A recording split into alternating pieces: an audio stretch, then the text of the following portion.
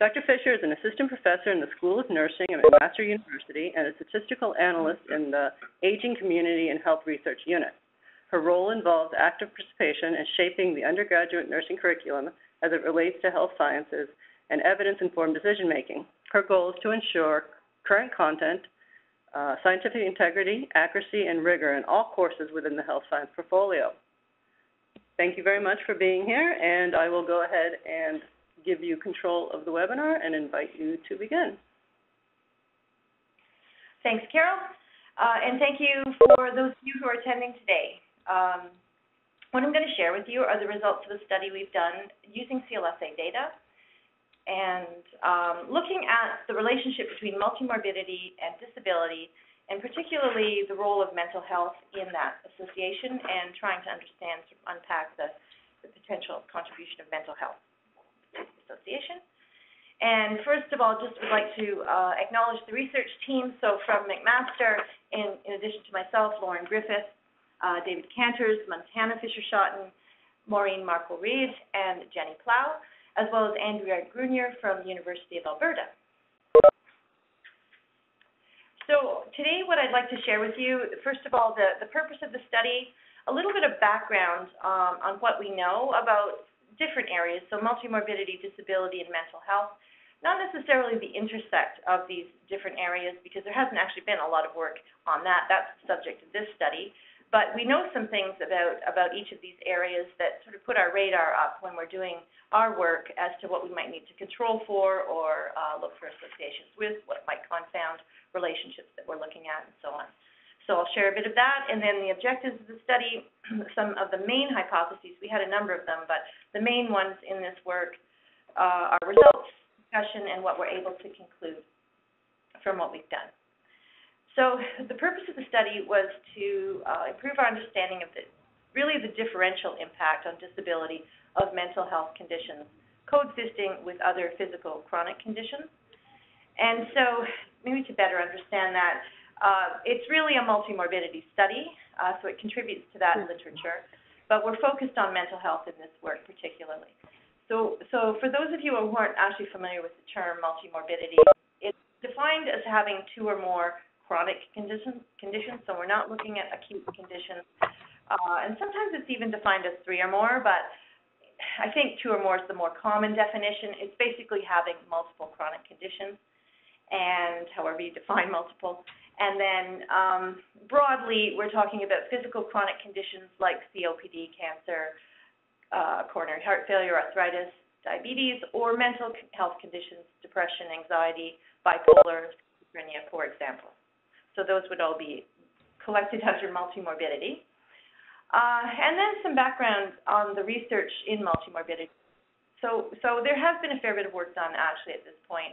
It is recognized now as a global health burden. Some people actually call it a chronic condition in and of itself, but it's associated with a number of negative health and other outcomes. So disability, more disabilities associated with higher levels of multimorbidity, more mortality, more complexity in terms of clinical management or self-management, and higher healthcare service use and costs. So there's been research showing those associations with morbidity. We are focused here today on disability. There's also been some work showing that mental health disorders themselves are linked with higher levels of disability in comparison to physical health conditions.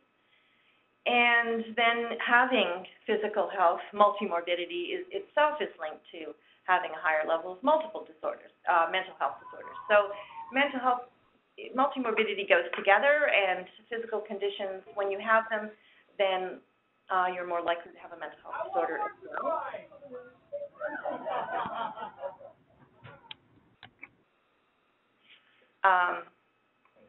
Sorry, there was just some background noise there. We weren't sure what that was. With respect to mental health now and disability, there's been some sort of, I would call it synergistic impact of mental health research findings that have occurred. And they're all coming, not all, but in Quinon's is one author, Anna Quinon. She's from Europe, I believe, but she has done a lot of work in multimorbidity and disability. So some of her work is in particular pointing to a sort of synergistic, I guess, impact of mental health. So, for example, she has found that disease, and her research team, disease clusters that include depression are associated with higher disability compared to disease clusters that include only physical health conditions.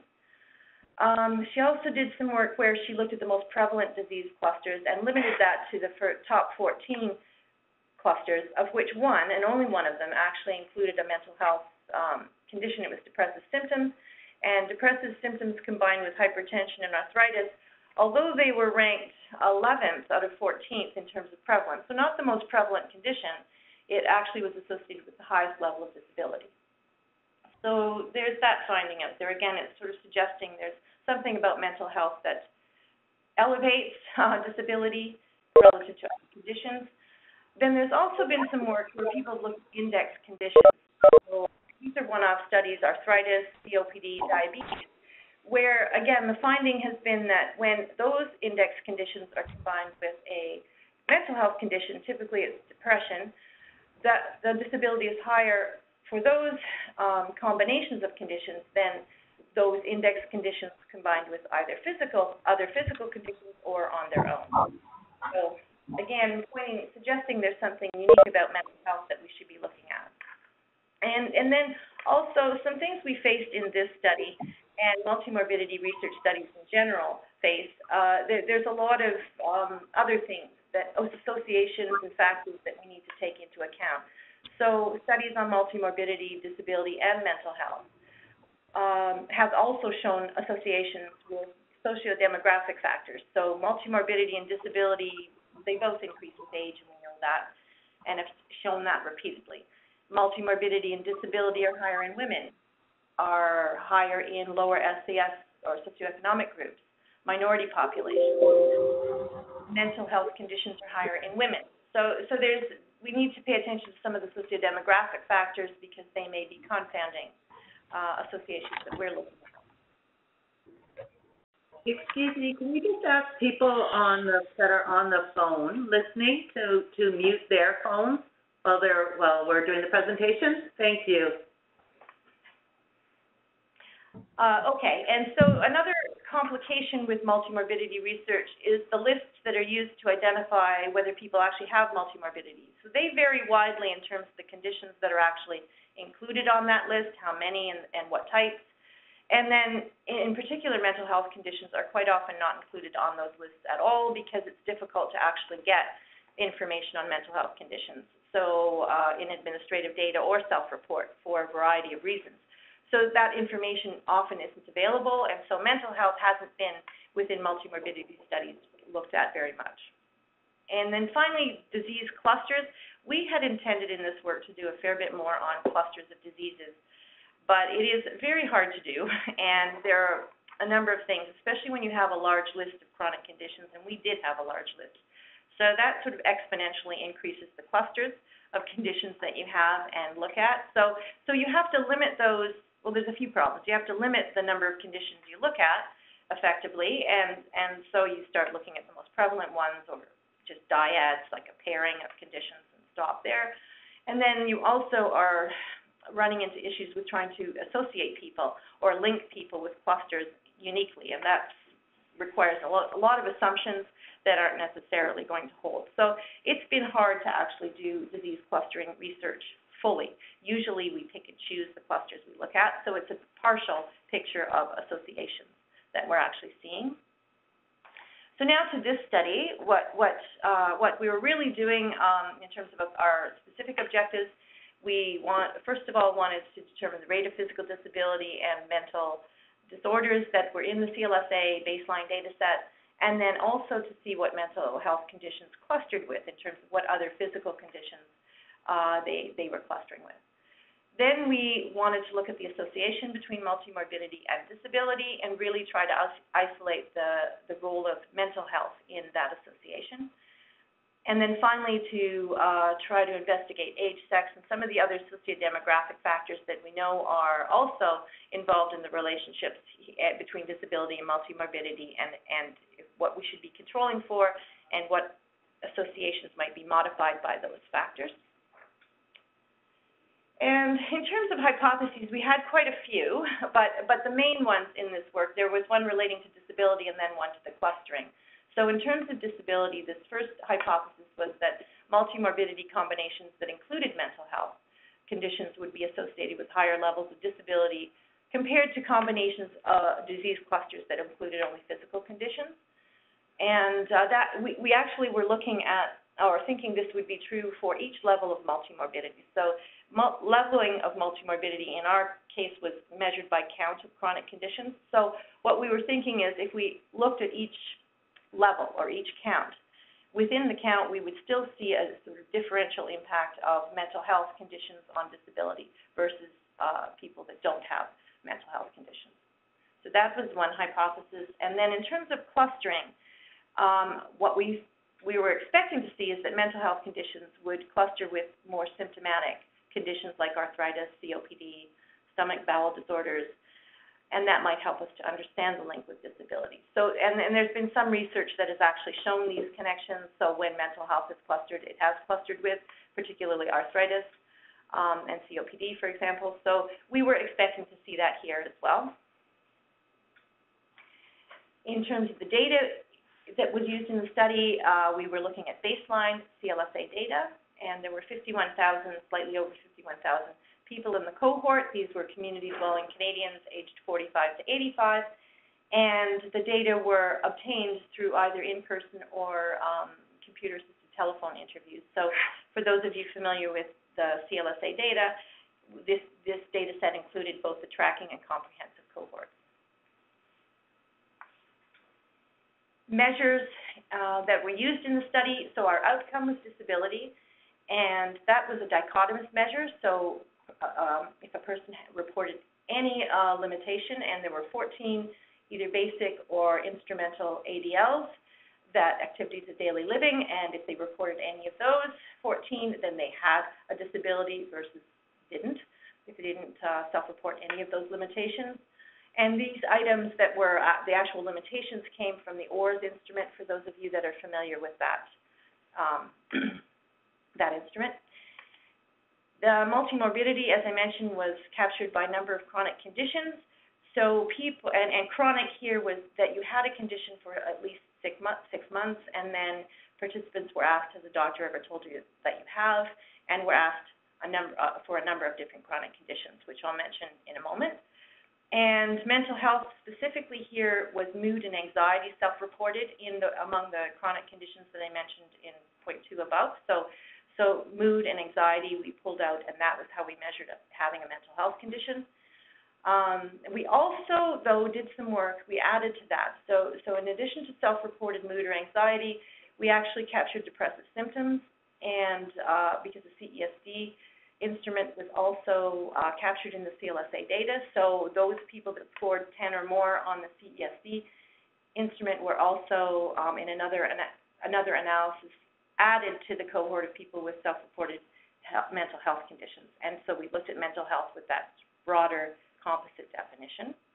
And the reason for doing that is, again, mental health is often underreported or underdiagnosed. So we thought we would possibly be capturing, we certainly would be capturing more people with depressive symptoms included as a measure of mental health, but also trying to capture people who more than likely would have depression but may not even know it. And the doctor hasn't picked it up either. So that we did that composite work as well.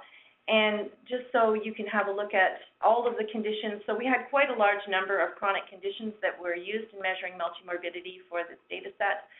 And this is showing you the prevalence for the 51,000 and some odd people from high to low. And again, even this list is actually a grouping of more conditions that were captured. So for example, arthritis is both osteo and rheumatoid arthritis captured together here. Thyroid is hypo. So heart condition, there were a number of heart conditions grouped together under here. So this is actually itself a grouping of chronic conditions. And methods, what we actually did, so we actually did this work in phases. So phase 1 was looking at disability prevalence for people with and without mental health conditions. And what we were doing is actually comparing people at the same multimorbidity level, so at the same number of chronic conditions level, those with and without a mental health condition, and looking at whether there was a difference in disability prevalence between those two groups, holding multimorbidity constant. And then we looked at some stratified analyses by age and sex. We also used logistic regression to estimate the odds of disability for people with and without a mental health condition.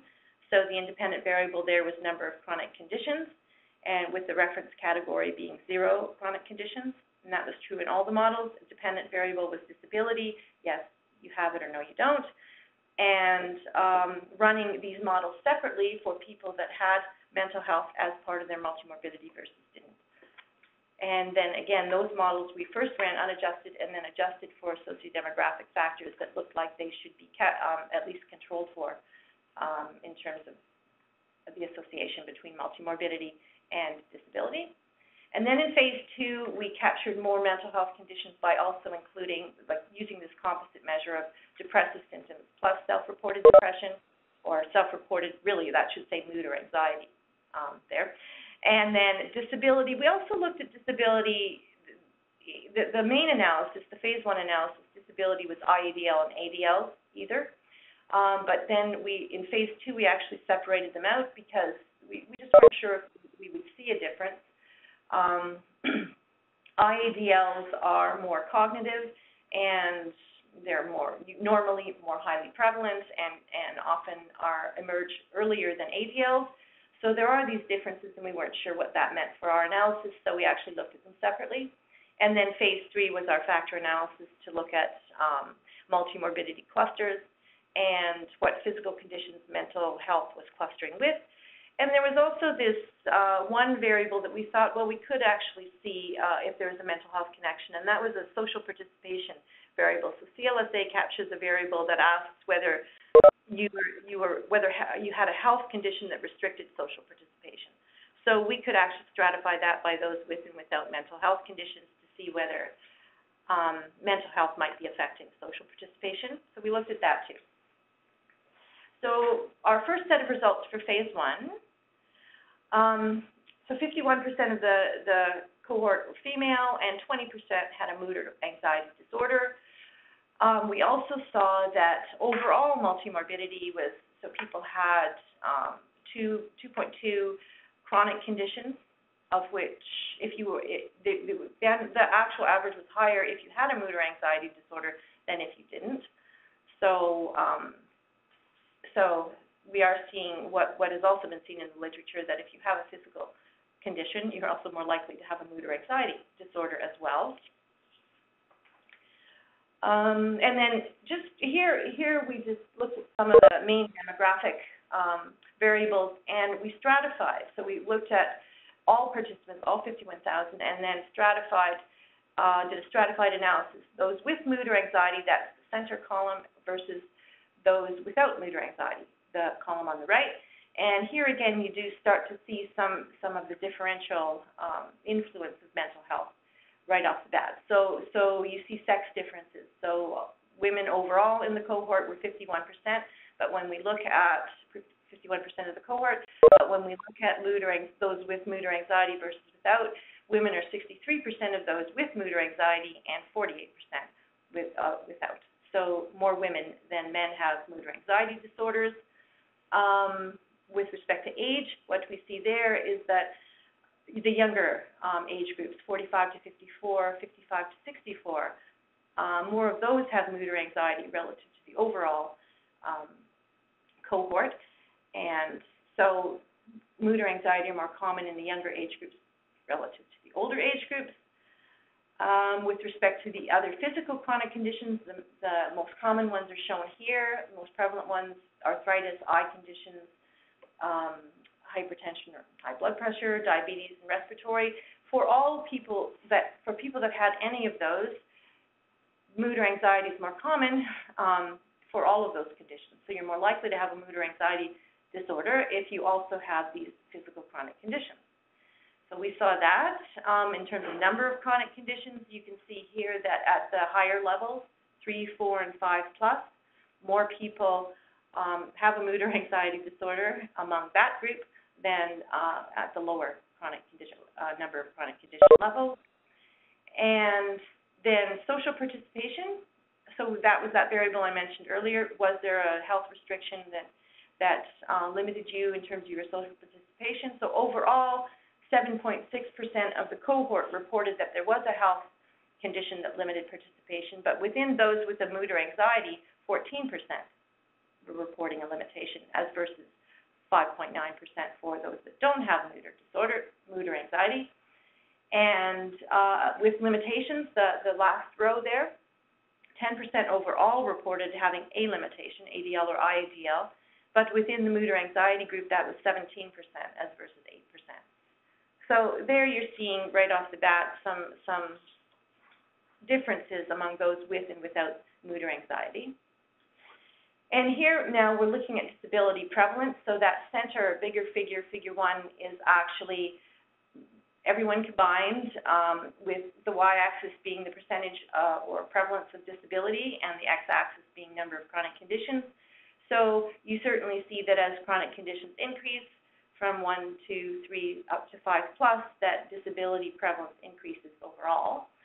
And then when you look at the blue versus gray, you're comparing the mood to the not mood, people with a mood disorder, mood or anxiety versus not, at each of those levels. So there seems to be, when you look overall, for some of the levels, there seems to be a bit of a difference, a higher prevalence of disability when you have a mood disorder versus don't. So for example, if you look at level 2, level 4, level 5 plus, you see that the blue bar is higher than the gray, which suggests that there is that disability is associated with a higher prevalence for those levels.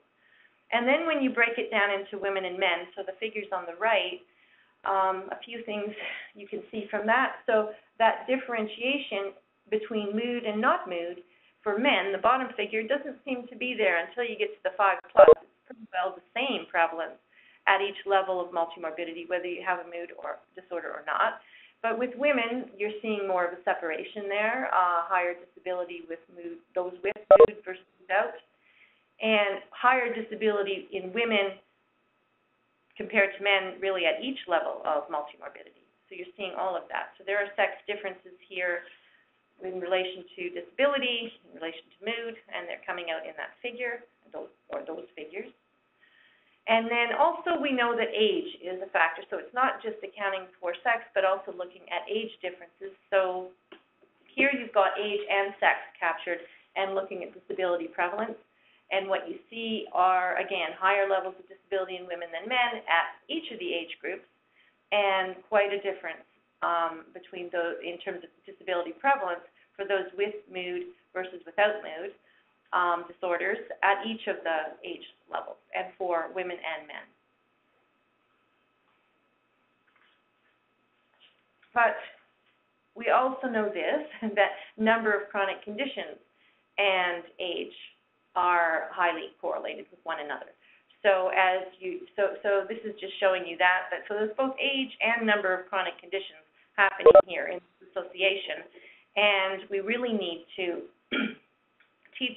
capture or separate both, stratify by both, to really better understand what's going on. So this is just showing that number of chronic conditions at each of the age groups very clearly is associated with age. And yes, you're seeing that mood versus not mood distinction with number of chronic conditions being higher for those with mood versus not mood. But so this is really just now thinking, okay, age and multimorbidity, we really would like to control for both and need to control for both to understand what's going on. And that's what we did here. So we actually stratified by both, or captured age separately, and then age groups separately, and then number of chronic conditions within, and looking at the prevalence of disability. So you're seeing generally here that there's an increase in the level of multimorbidity, the increase in the level of disability with multimorbidity, and especially when you get to the older age groups. So there's a gradient. So with the 65 to 74, 75 to 85, in terms of going from 0 to 5 plus in both the 65 to 74 and 75 to 85. So disability is increasing with number of chronic conditions in both of those age groups. It's a little less of a gradient in the younger group, 45 to 54 especially. It's not as much of a gradient. 55 to 64 is somewhat of one, but it's really distinct when you get to the older ages. And then there's some evidence here that disability is increasing with age. So if you actually, for a given level of multimorbidity, so if you actually compare the bars, it's hard to see, I think, in this figure, but if you compare 0, 1, 2 chronic conditions, and you then compare those bars across each of the age groups, there is a slight increase in them over the ages. So we can see, we have a bit of a window into what's going on, and then what with respect to disability prevalence. And so where we went from there is actually to run the logistic regression models to actually capture the odds of disability. And again, here these odds that we're showing you are compared to people with 0 chronic conditions. And we're comparing those with a mood or anxiety disorder to those without at each level of multimorbidity. And so here you can see that there does appear to be slightly higher disability odds among those with a mood or anxiety. So comparing the blue dots to the dark blue dots, light blue to dark blue, all the way along, they appear higher. The light blue dots, those are the odds of those with odds of disability among those with a mood or anxiety disorder. So you are seeing that here. The problem, though, being that age is confounding some of what we're seeing. We know that because younger people have mood disorder, but they have less disability. So we know that it's important to actually control for age. So we did, that's an unadjusted model you're looking at here. Here's the logistic regression results when we actually control for age. So it's included as a covariate in the models. And once we do that, we can see a more significant difference between the light blue and the dark blue dots at each level of, or number of chronic conditions, level of multimorbidity. There's some overlap in the confidence intervals at some of the levels of multimorbidity. For example, levels 1, 3, and 4, there's some overlap. There's actually no overlap with level 2 or 5+. So that's when we just adjust for age. And I'm not showing you all these results because this would go on for a long time, but we did quite a few stratified analyses looking at other socio-demographic variables and whether we were seeing any difference in the association between multimorbidity and mood versus not mood and disability for other factors. So age and sex we've looked at, but we also looked at income and education, living alone, social support, and I think was that it, David, pretty much, those ones. And so we did look at all of this, and we saw what that all suggested was age, sex, and education at the end of the day seemed to show the strongest relationships with disability. So we wanted to be sure in our work from this point on that we at least adjusted for those covariates in the models. So here is the result for when we do actually adjust for age, sex, and education. And again, it's not really changing the overall result that we had seen, which is slightly higher disability levels for those with mood versus without at each of the levels of multimorbidity. So that looks a lot like what we were looking at when we adjusted for age alone. Now, getting into phase 2. So this is now considering other people, so the underreporting of mood and anxiety disorders. So considering the composite measure of CESD, those people that scored 10 or more on that instrument, in addition to those that reported self-reported mood or anxiety. And we reran the models with that, considered to be mental health, having mental health conditions. And so what you see here is now a clear separation, actually, between the disability levels for those with a mood versus without at each level of number of chronic conditions. And when you actually look at the ORs and the confidence intervals, what you see is the ORs are higher here than they were for phase 1 for those with mental health, higher at all levels of multimorbidity, and the confidence intervals now do not overlap at all for any level. So that's what happened when we actually broadened the mental health to include depressive symptoms. We're seeing more clearly here higher disability levels with those that have mood or anxiety defined that way.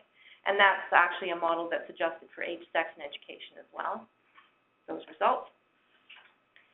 And then the other thing we did in phase 2 was actually look at limitations separately. So ADL and IADL examined separately. So here are the results for ADL only.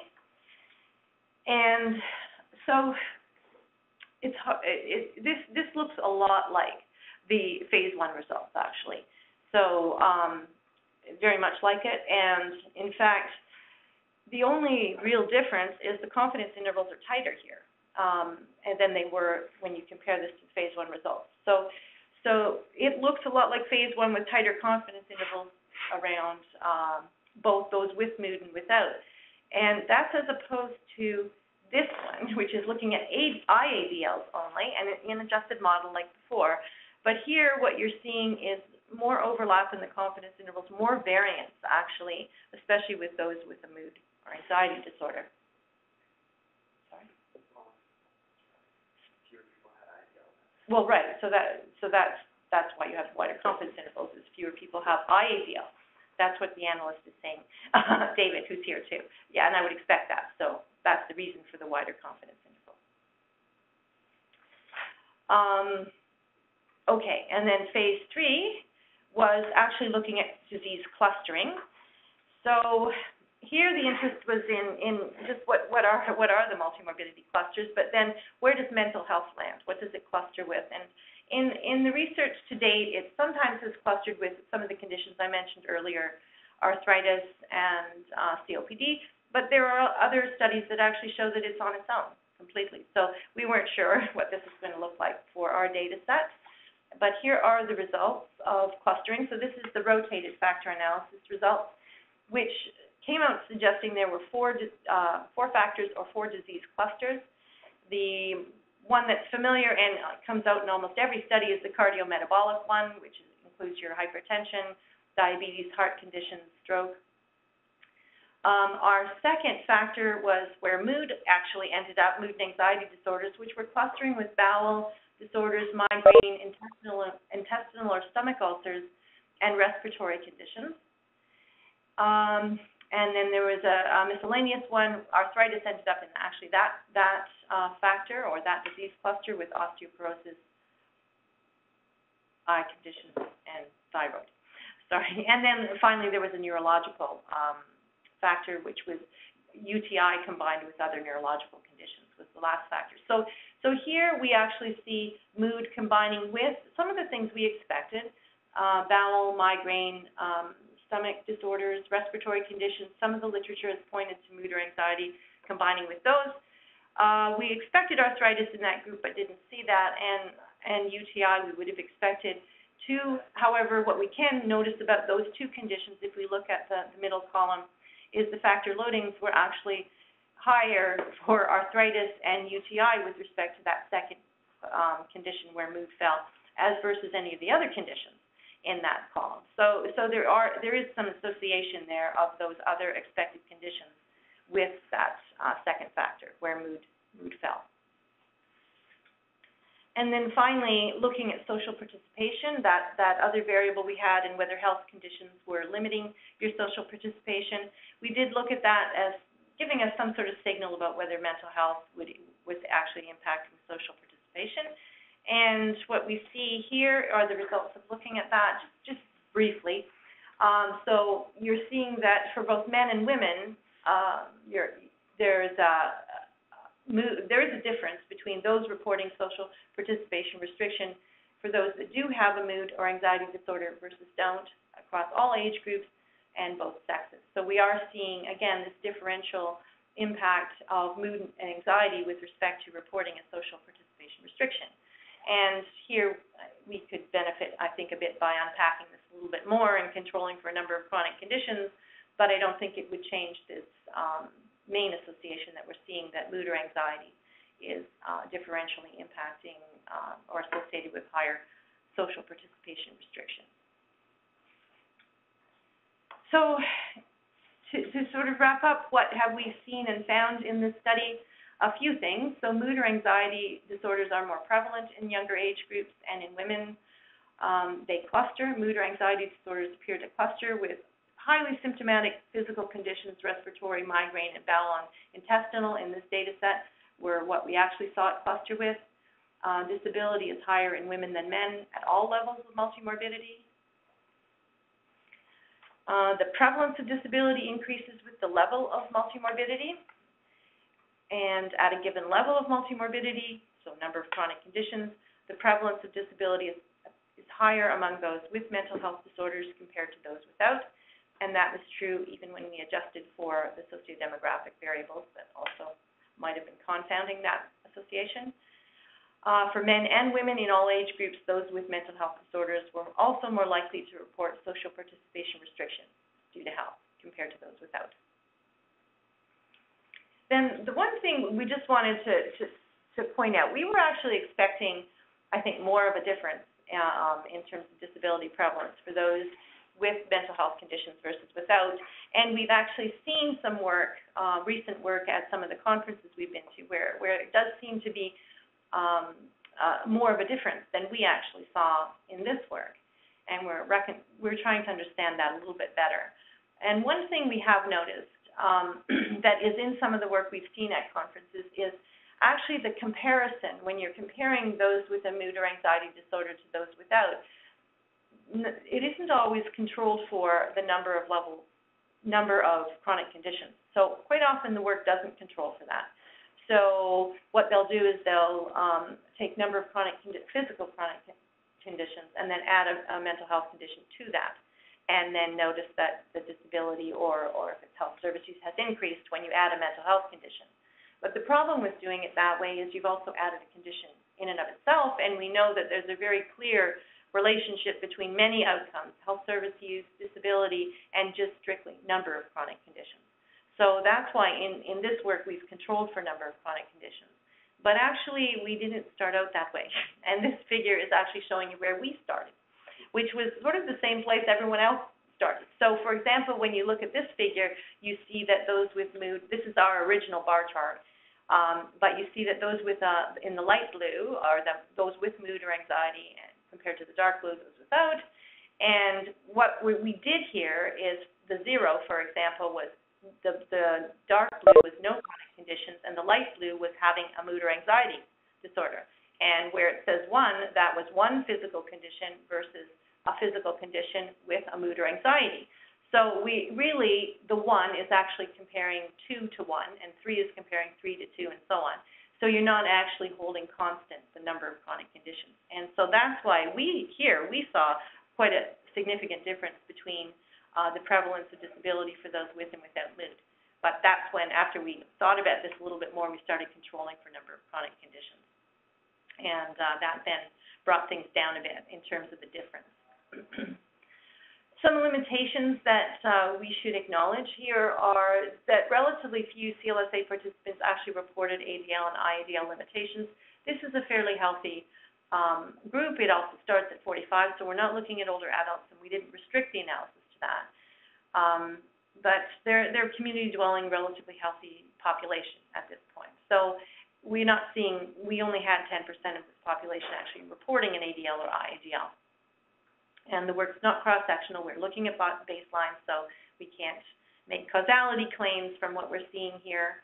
And also we ran into, especially when we started stratifying for socio-demographic factors and number of chronic conditions and mental health, not mental health, we're stratifying many different ways and creating small cell sizes, and that can become difficult. So we had to sort of rein ourselves in there in terms of how many stratifications we did, because the cell sizes were getting very small. And then multimorbidity itself, we're actually measuring it as a count of chronic conditions, but we know that that needs some unpacking.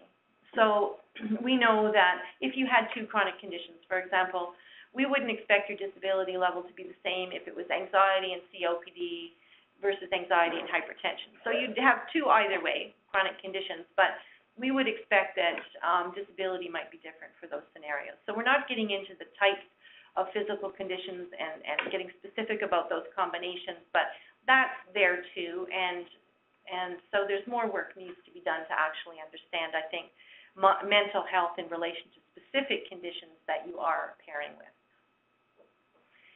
So in terms of what we are able to conclude from what we've done, these results suggest that the presence of mental health disorders increases the level of disability and decreases social activity at all levels of multimorbidity, measured as a count, with potentially stronger effects in women compared to men. And that's it. So, not sure if we have questions. Yeah. Well, thank you very much for a really great presentation. I'll open it up now to questions. As a reminder, muting remains on, but you enter your questions into the chat window at the bottom right corner of the WebEx window, and I'll read it out, and we'll go ahead and have a discussion. So we do have a first question from, would you comment more on the inclusion criteria for the chronic conditions? Did you apply the most prevalence conditions? I have seen high blood pressure, 38%, to neurologic conditions, 2%. Is there any reason why you keep more than 2%? If you scroll down here, you can read. If you open this up, you can read the question for yourself. Okay. Any comments on the inclusion criteria for the chronic conditions? So binning the chronic conditions? Right. So we accepted all chronic conditions. We didn't actually exclude.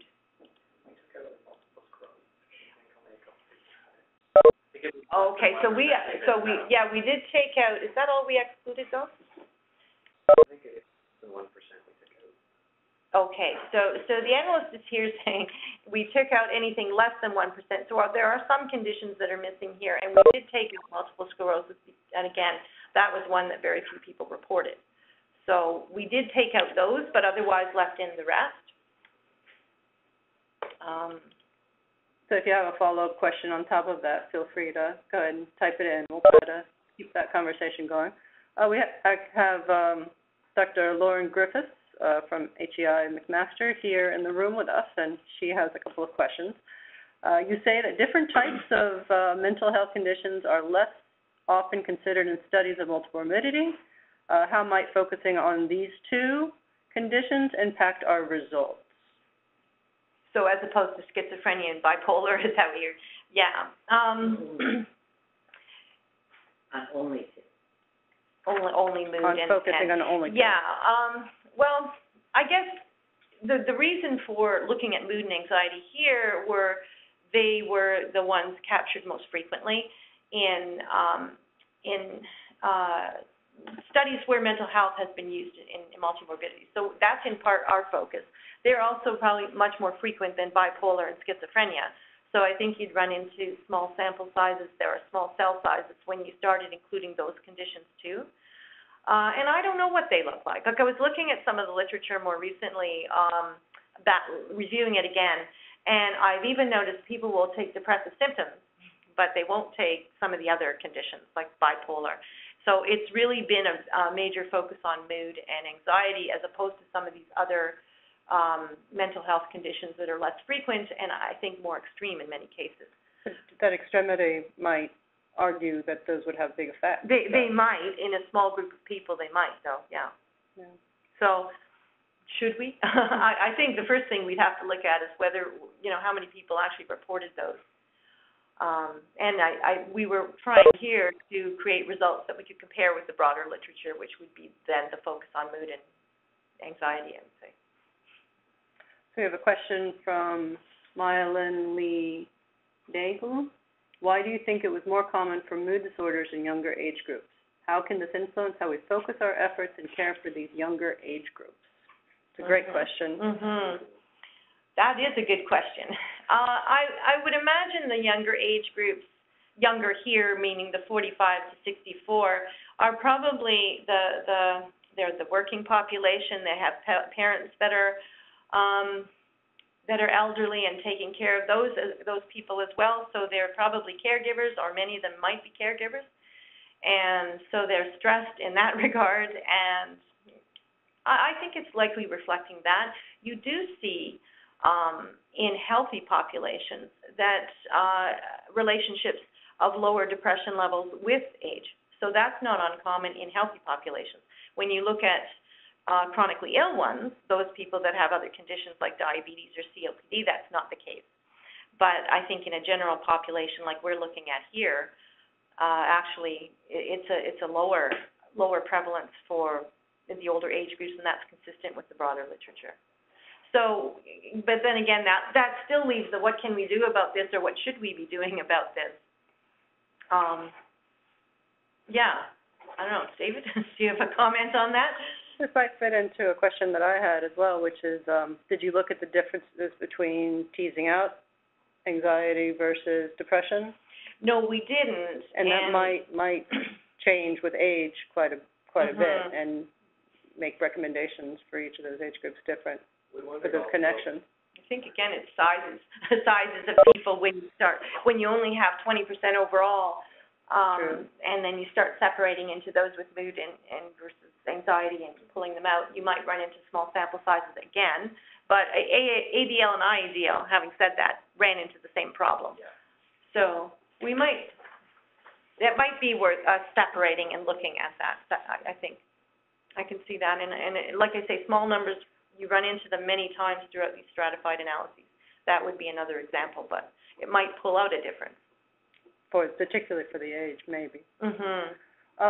Monica has a question. I'm always curious about the difference in women versus men and mental health conditions. Do you feel there is an element of lack of reporting by men, thereby skewing the results? And that I have a question there too. That said,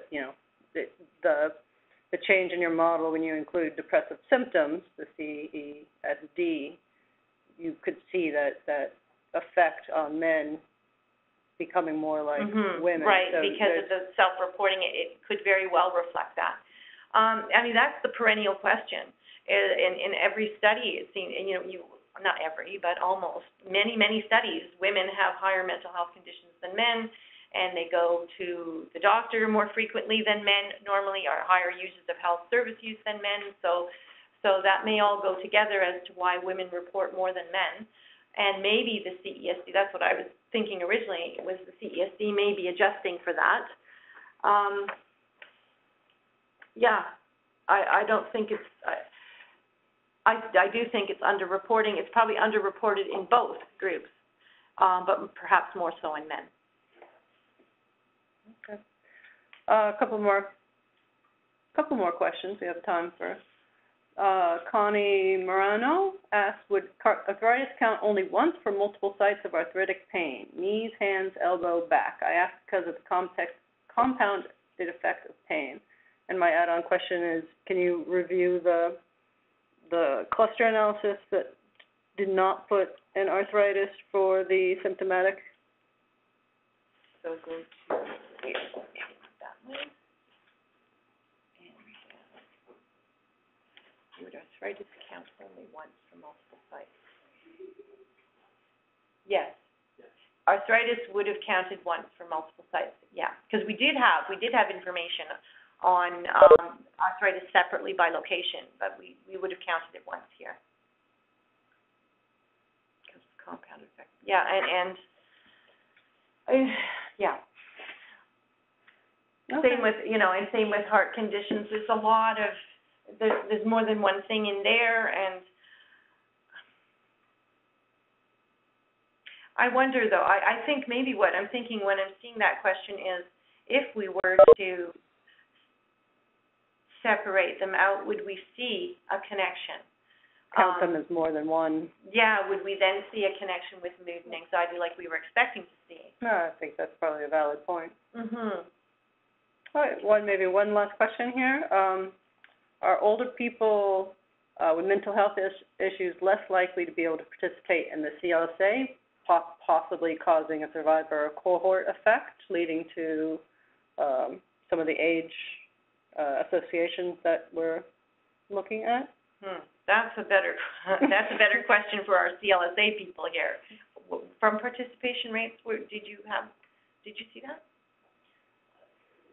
What we have done is we have compared the CLSA data on a number of chronic conditions with, say, data that we have from other StatCan surveys or from the census. And we've found fairly similar results with many of the chronic conditions, where the CLSA would potentially differ, not necessarily on depression, but certainly on cognition, because people had to be able to provide data on their own. We did not have proxies for CLSA at baseline, and they had to be able to sign their own written consent. So there were some differences, but generally when we compared our population to the general population of Canada in that area, or in that age range that met our inclusion criteria, it was fairly similar. Okay. And that, again, that was Dr. Lauren Griffiths is here in the room with us. And that included general mental health as well as depression, I believe, was in that analysis, so diagnosed depression. All right, one last kind of overall question. Do you have any recommendations based on your work for researchers studying multimorbidity? Any future directions or? Go after mental health. I really do think, we do, and it's a real focal point for a lot of our intervention studies that I participate in a lot of intervention studies in our research unit. And mental health, we study diabetes and we study stroke, but mental health is a really significant element of our interventions, even though they're people with stroke and people with diabetes. So I think it's capturing mental health, and if you've got available CESD or instruments like that to actually be able to tap into feelings and perceptions and emotions that don't get diagnosed, it's a really important thing to be able to capture. So some of this work, the work by Guerin, for example, he actually chose not to use self-reported depression and instead ran an instrument and captured depressive symptoms, and that was the mental health measure. So I think some people are trying to do that because they recognize that self-report is tough to get and even admin data, it's tough to get mental health conditions. Well, thank you very much for being here, and I'd like to thank you again for giving us such a great presentation. We appreciate your participation in the CLSA webinar series. Thank you very much. Thanks for having me. So if we can advance the slide, I'd like to remind everyone that CLSA data access request applications are ongoing. The next deadline for applications is June 5th, 2019. Please visit the CLSA website under Data Access to review available data, further information, and details about the application process. I'd also like to remind everyone to complete their survey located under the polling option. If you have any questions or concerns that we can help you with, write us in the chat box and we can help you out. Thank you for filling out the poll. We appreciate you helping us focus our future webinar series.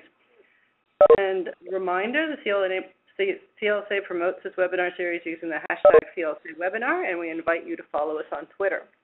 Please go to our CLSA website to register for our next webinar series presentation coming up soon. And this slide is showing our next month's CLSA webinar, the 2019 update on the Canadian Longitudinal Study on Aging, what's new and what's next for Canada's national research platform on health and aging, where we'll have Dr. Parminder Aina, the lead PI of the CLSA, and Dr. Yav Jonet, Scientific Director of CIHR Institute of Aging, here talking about the CLSA platform. So that should be very exciting. Thank you again, everyone, for attending today's presentation.